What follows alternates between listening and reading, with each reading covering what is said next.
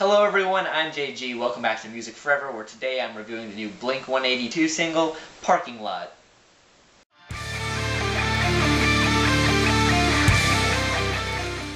Blink-182 are a band that really doesn't need much introduction. I've been a fan of this band for years, and, pop punk I feel gets a bad rep a lot of times, because lots of people don't think it's real punk or stuff, but, I like all kinds of punk, whether it be hardcore or pop punk, it doesn't really matter to me.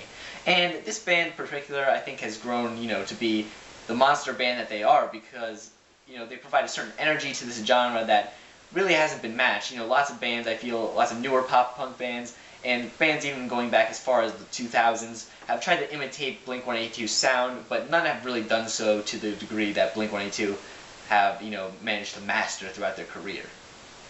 However, recently there's been some turmoil within the band. One of the founding band members, Tom DeLonge, guitarist and vocalist for the band, was recently left the band, or he was kicked out, I forgot exactly, because, he had other obligations. He clearly didn't want to be in the band anymore. He'd rather focus on his other project, Angels and Airwaves, as well as some other stuff.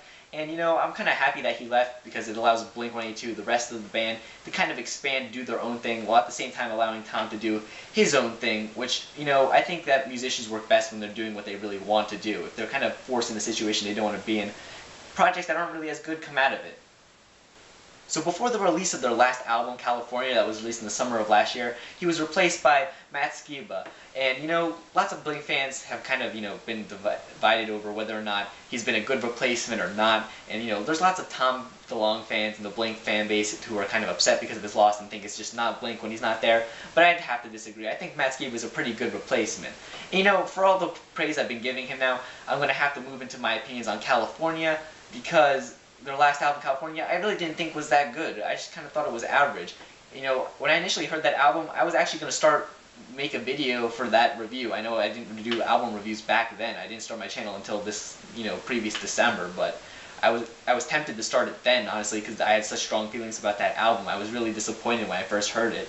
And, with time and with more listens, I've kind of grown, to like the album a bit more, in my opinion. I would have really railed against it if I had reviewed it after a few listens, but now I think it's just maybe a bit above average in my opinion. I do want to review it before the release of their upcoming California Deluxe edition album, I guess you could say. It's kind of complicated. It's a deluxe edition of California, and it's 11 new songs, an acoustic version of Bored to Death, one of the songs from California.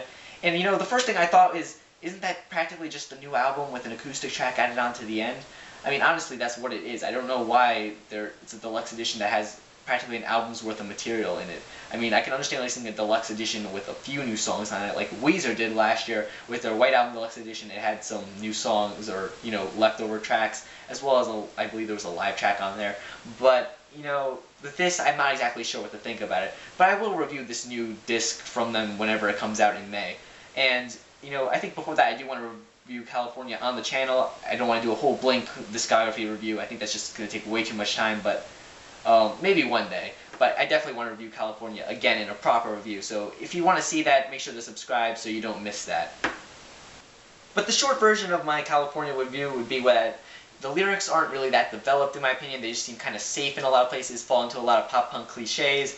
Mark Hoppus, the bassist and vocalist for this band, he kind of feels on autopilot for a lot of it, at least in the vocal department. And Matt Skiba, he does a great job of replacing Tom DeLonge, but the only thing is his vocals at times sound really similar to Mark Hoppus's. At first when I heard Bored to Death, the lead single, when that came out, I thought that it was just Mark Hoppus on the track, honestly. And then I found out that there was another vocalist, and, eventually I was able to tell the difference, but on my initial listen I wasn't. Travis Barker does a great job at the drums, as he usually does. He's a really good drummer, and, it shows.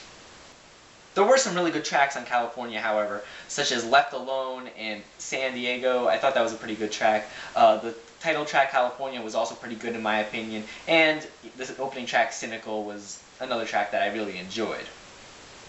So now I want to get into talking about this new track here, Parking Lot. I feel like I've wasted enough time with this backstory. And, this track, it kind of sounds like a leftover track from California, in my opinion. Initially, when artists release deluxe versions of albums, as I said before, they are kind of leftover tracks sometimes that are included. And, I would easily believe that this could be a leftover track. It sounds a lot like California. And, technically this isn't a new album from Blink. Technically it's just, bonus tracks on the deluxe version, but I can't help thinking that this is practically a new album from them that, is just getting tagged onto another album. And the quality here is about the same for much of California, in my opinion. The lyrics aren't exactly, super interesting or don't exactly break new ground, in my opinion. They talk about, back in California, I guess you could say, that whole California album had lots of, nostalgic moments on it. And I feel this track is kind of keeping along with that theme of nostalgia. And overall, I don't think the lyrics really, hit me in any certain way that, would move me. They're not exactly bad. They're not. It's better than a lot of the lyrics on California itself. It's just, it really doesn't stand out to me as much of anything. The song structure is also pretty basic, and it's pop punk music, so you can kind of expect that at times. However, just kind of the trade-offs between Matt and Mark are just kind of, the same old. One does one verse, and then the other does the other, and, kind of share up the chorus. It's just, I feel like I heard it a lot in California, and it's not much different here. The instrumental to the track is pretty decent, with really the high point being the drums. As I said before, Travis Barker is an excellent drummer. He was easily the high point of California, and he's easily the high point on this track also. But the rest, the guitars, bass work is also pretty good here. I could accept it. Overall, I just kind of feel on this track, honestly. It's not like super bad. There was easily a lot of worse tracks on California, in my opinion, but this doesn't come anywhere close to the best tracks that were on California, or even some of Blink's best work overall, in my opinion. It's just, this track just feels really forgettable. I just don't really feel like I'm going to be coming back to this track that often. It feels like a leftover track or something like that. If this was just a normal deluxe edition with a few extra tracks tacked on, I could easily believe that this would be there, and maybe then I wouldn't be quite as concerned. But the fact that this is practically like a whole new album coming out, and this is kind of like the lead single from that album, is a bit unnerving, in my opinion, that we're just going to get either an album that's like a more watered down version of California, or, maybe an album rather that's, maybe just sounds really disjointed, like a bunch of leftover tracks that don't even, fit together with anything. I don't really know. I'm just rambling at this point. It's average is really what I'm trying to get at, though. But that was just my opinion on this track. I'm sure if you're a fan of California, you're really going to dig this track because, it feels like a track that would belong on California. And, if you didn't like California, you're probably not going to like this track. I'm just being honest with you.